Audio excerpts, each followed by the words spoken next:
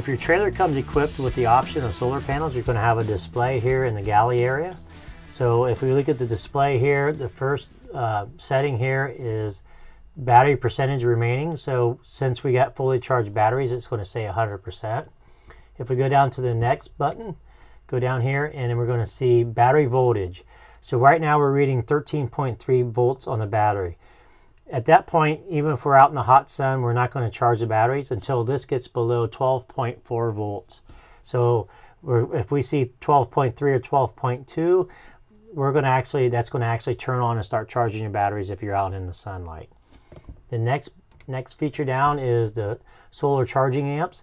This is how many amps are being put into the batteries from the solar panels. So right now, since we have 100%, we're over that 12.4 volts.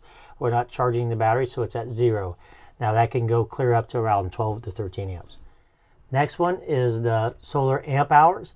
This is just a running tally of how many amp hours were charged into the batteries. So like today you might add another 2 or 3 in the hot sun when the batteries get below 12.4, and that's just a running tally at that point.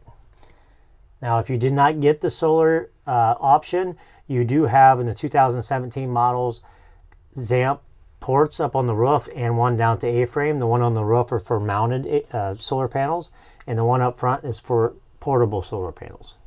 Keep in mind on the solar system, when you are plugged into 110 and your converter's on, that will override the solar panels because you're actually putting in over 13 volts into the system, and these will not charge the battery at that time because it's going to read the voltage from the converter.